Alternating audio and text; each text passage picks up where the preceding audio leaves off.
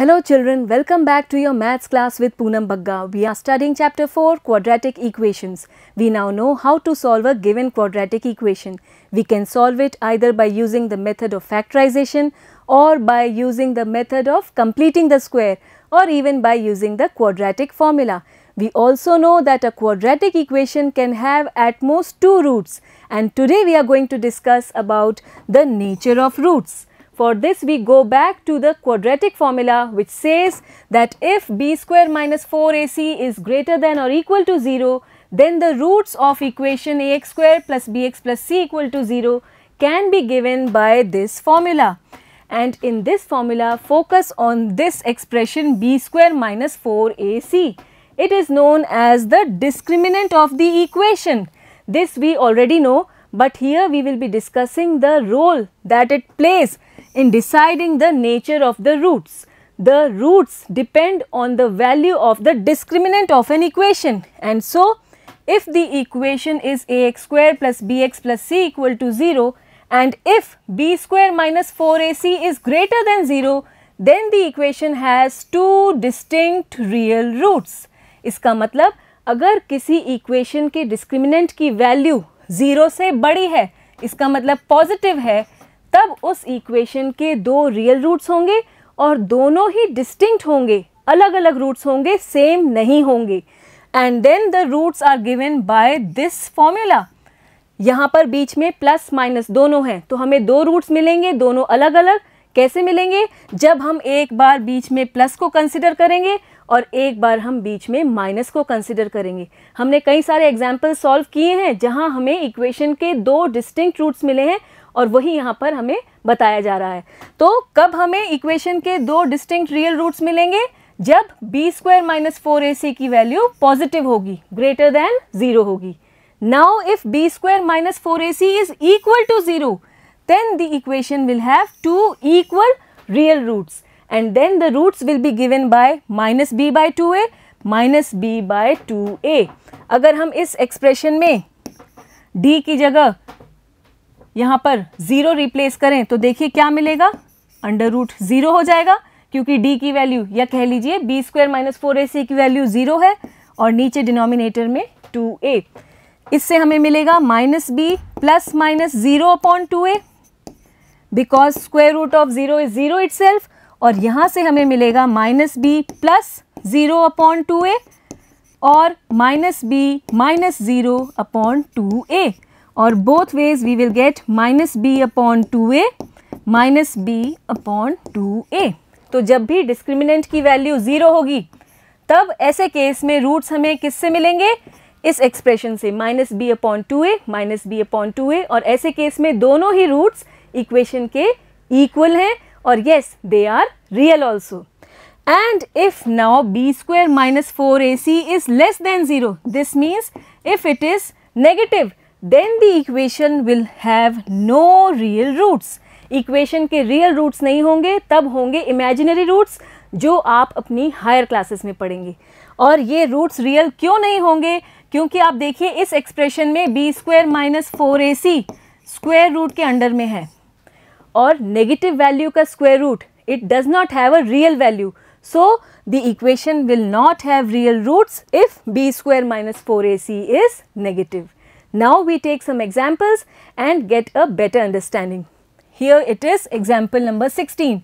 Find the discriminant of the quadratic equation 2x square minus 4x plus 3 equal to 0 and hence find the nature of its roots. तो nature कैसे पता करेंगे? इसके लिए हमें इसके डिस्क्रिमिनेंट की वैल्यू निकालनी होगी और वो हमें मिलेगा b स्क्वायर माइनस 4ac से. तो पहले हम इस इक्वेशन को कंपेयर करते हैं ax square plus bx plus c equal to 0 से और a b c की वैल्यूज फाइंड आउट करते हैं. सो comparing the equation with ax square plus bx plus c equal to 0, we get a as 2 which is the coefficient of x square, b is equal to minus 4 coefficient of x, and c is equal to 3. Now the value of discriminant, it is given by b square minus 4ac.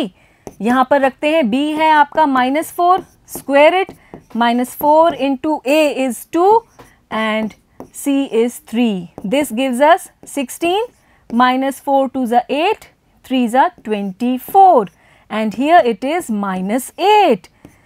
Now what do we see? It is a negative value, or we say here D is less than 0. Therefore, the equation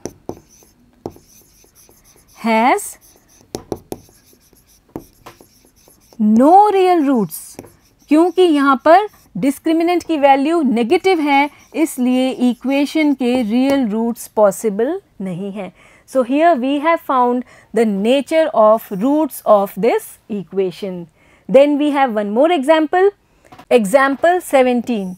A pole has to be erected at a point on the boundary of a circular park of diameter 13 meters in such a way that the differences of its distances from two diametrically opposite fixed gates A and B on the boundary is 7 meters. Is it possible to do so? If yes, at what distances from the two gates should the pole be erected? For this, let us first draw a circular park. Let this be the circular park and now here we are talking about its diameter और यहाँ दिया है कि diameter के opposite ends पर दो fixed gates हैं A और B. तो इसके लिए पहले हम एक diameter draw करते हैं. Let this be the diameter.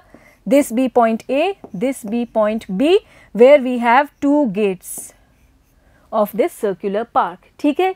Now one pole has to be erected on the boundary of the park such that the difference of its distances from A and B is 7 meters. तो हम मान लेते हैं कि यहाँ कहीं पर पोल P खड़ा कर रहे हैं. ठीक है. Now the distance of pole P from B and A, हम पहले इसको join कर लेते हैं. ये हो गया distance from gate A और ये हो गया distance from gate B. Okay. Now let us take one of them to be X and one of them to be Y. यहाँ हमसे यही तो पूछा है. At what distances from the two gates should the pole be erected? तो हम मान लेते हैं कि इस पोल का डिस्टेंस है गेट B से X मीटर्स और गेट A से है distance Y meters. Okay, now it has been given the diameter is 13 meters, so we mark it here. और इन दोनों डिस्टेंसेस का डिफरेंस हमें दिया हुआ है, it is 7 meters. Yes, here. तो हमसे पहला क्वेश्चन तो ये है कि क्या ऐसी सिचुएशन पॉसिबल है या नहीं. इसके लिए पहले हम इन दिए हुए इंफॉर्मेशन से एक इक्वेशन बनाएंगे और उस इक्वेशन से हम देखेंगे वो क्वाड्रेटिक इक्वेशन आ रही है, उससे हम डिस्क्रिमिनेंट निकालेंगे और देखेंगे उस इक्वेशन के रियल रूट्स पॉसिबल हैं या नहीं. अगर इक्वेशन के रियल रूट्स होंगे तब तो ये सिचुएशन पॉसिबल है, अदरवाइज इट इज़ नॉट. तो यहाँ पर हम चलते हैं, इसको लिखते हैं. Let the location of the pole B P, then the distance of the pole from gate B, we are taking it equal to X meters. ठीक है. Let the distance of the pole from the gate A, it be Y meters. अब यहाँ हमें ये नहीं बताया गया है क्वेश्चन में कि कौन सा डिस्टेंस बड़ा है और कौन सा डिस्टेंस छोटा है. तो हम अपनी मर्जी से किसी को भी बड़ा ले लेंगे, या तो आप X को बड़ा ले लीजिए या फिर आप Y को बड़ा ले सकते हैं. The difference of the distances of the pole from the two gates, let it be Y minus X. ठीक है. हमने क्या लिया, इसको बड़ा मानते हुए चल रहे हैं Y मीटर्स को, तो Y minus X और ये डिफरेंस हमें दिया हुआ है 7 metres. So this is equal to 7 metres. यहाँ से हमें Y की वैल्यू मिल जाएगी X प्लस 7. ठीक है. तो ये हमें y का एक्सप्रेशन मिल गया x की टर्म्स में. Now look at this triangle. This is a triangle named ABP और यहाँ पर इस एंगल के बारे में आप क्या कह सकते हैं. Just have a look. Because this is the diameter of the circle, तो ये जो आर्क है ये एक सेमी सर्कल है. आर्क APB ये एक सेमी सर्कल है और सेमी सर्कल का एंगल 90 डिग्री होता है, इसलिए ये एंगल P जो होगा ये है 90 डिग्री एंगल. और इससे ये ट्राइंगल एक राइट ट्राइंगल हो गया और यहाँ हम तीनों साइड्स को कनेक्ट कर सकते हैं by Pythagoras theorem. So let us proceed. We write here Now AB equal to 13 meters, and since AB is a diameter, so angle APB, this will be equal to 90 degree. You can write in the bracket, since the angle in a semicircle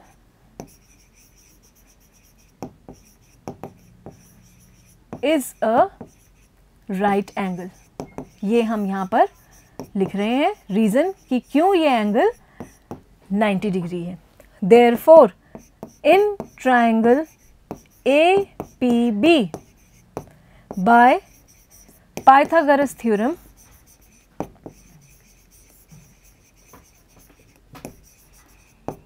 we will have the hypotenuse is this side of 13 meters. 90 degree के opposite जो side होती है वो hypotenuse होता है और वो यहाँ पर है 13 मीटर्स. तो यहाँ हम लिखेंगे 13 square it is equal to x square plus y square, and this is again 30 square equal to x square plus y की जगह अब हम यहाँ से ले लेंगे, देखिए x plus 7. Let this B equation number 1. ठीक है, तो x प्लस 7 रखेंगे y की जगह, x plus 7 whole square. Here you can write from equation number 1. Now expand this square term. You will have this as 169. Here we have x square plus x square. 2 into 7 it will be 14, and then 14x plus 7 square which will be 49. Take this 169 to the RHS. You will have 2x square plus 14x plus 49 minus 169 and then equal to 0. जब ये उधर चली गई RHS में तो यहाँ कुछ भी नहीं बचा, तो आप चाहें तो इसको यहाँ पर equal to 0 लिखें, या हमने उधर लिख दिया है equal to 0. और x square plus x square से हमें मिल गया है 2x square. Now again we get 2x square plus 14x minus, if you subtract you will have it 120 here equal to 0. अब ये तीनों ही कोएफिशिएंट्स 2 से डिविजिबल हैं, so let us divide by 2. We get x square plus 7x minus 60 equal to 0. Now we have to check whether this situation is possible or not. For this we will find the discriminant of this quadratic equation. So this is a quadratic equation.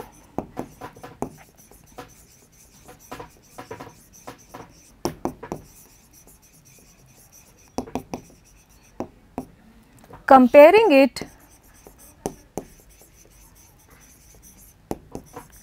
with the general form of a quadratic equation ax square plus bx plus c equal to 0, we will get the values a equal to 1, b equal to 7, c equal to minus 60. और अब हम d की value निकालते हैं, जो हमें मिलता है b स्क्वायर माइनस 4ac से, और b है 7, सो 7 square minus 4 into a is 1 and c is minus 60. This gives us 49, और ये माइनस माइनस हो गया plus, 4 into 60 it will be 240. If we add it comes out equal to 289. And now since d is greater than 0, this means the equation will have two distinct real roots. We write here, since d is greater than 0, therefore the equation will have two distinct real roots,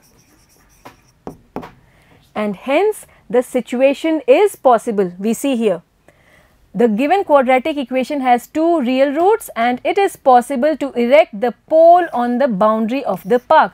यही तो पूछा था कि is this situation possible, and since the equation has two distinct real roots, this means that this situation is possible. It is possible to erect the pole on the boundary of the park. Now we will be solving the equation and getting two roots by which we will be getting the distances of the pole from the two gates. So solving the quadratic equation x square plus 7x minus 60 equal to 0, ये वही equation है जो अभी हमें मिली थी. By the quadratic formula we get x equal to minus b, b की जगह हम रख रहे हैं 7 plus minus under root B square minus 4ac और उसकी वैल्यू अभी अभी हमने निकाली थी जो हमें मिली थी 289 upon 2 into a which is 1 here. This will be minus 7 plus minus square root of 289 is 17 and upon 2. From here we get x equal to minus 7 plus 17 by 2 or x equal to minus 7 minus 17 upon 2. This gives us x equal to 10 by 2 that is 5 or x equal to minus 24 by 2, this is equal to minus 12. Now since x is the distance of the pole from gate B, so it cannot be negative. क्योंकि x एक distance है तो negative नहीं हो सकता. We will ignore this value and we will take x equal to 5. We write here since x is the distance between the pole and the gate B, it must be positive. So we take x equal to 5. And thus the distance of the pole from the gate B is 5 meters and the distance of the pole from gate A, which was y, will be given as y equal to x plus 7. Here we have 5 plus 7 equal to 12 meters. तो पोल का distance है gate B से 5 meters और gate A से 12 meters. So in this way we have solved this situation. Now we have one more example. Example 18. Find the discriminant of the equation, this one, and hence find the nature of its roots. Find them if they are real. तो यहाँ हमें एक equation दी है और पहले हमें इसके nature of roots पता करना है और उसके लिए हम फाइंड करेंगे discriminant. So comparing the equation with ax square plus bx plus c equal to 0, we get the values of a, b and c. A will be the coefficient of x square, that is 3 here. B is the coefficient of x, which is minus 2, and c is the constant, which is 1 upon 3. Now D is given by b square minus 4ac. B is minus 2 whole square minus 4 into a is 3 and c is 1 by 3. 3 से 3 cancel हो जाएगा और यहाँ क्या होगा, minus 2 square which will be 4 and minus 4. This is equal to 0. This means that the equation will have two equal real roots. Since D is equal to 0, the equation will have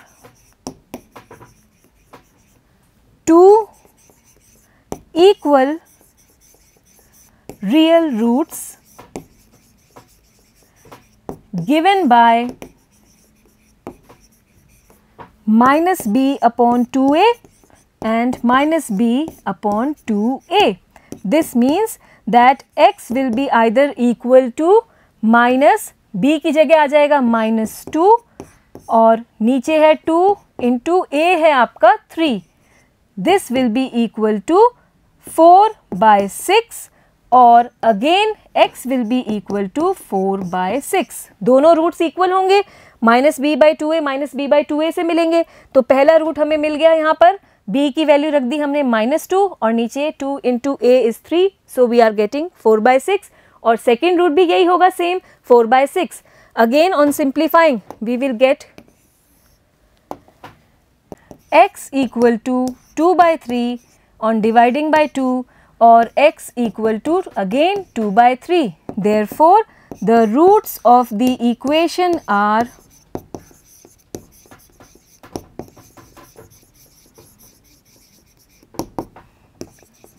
two by 3 and 2 by 3. So today we learnt how to decide the nature of roots of a given quadratic equation. In our next class, we will take up exercise 4.4 based on this. I hope it is clear. Goodbye.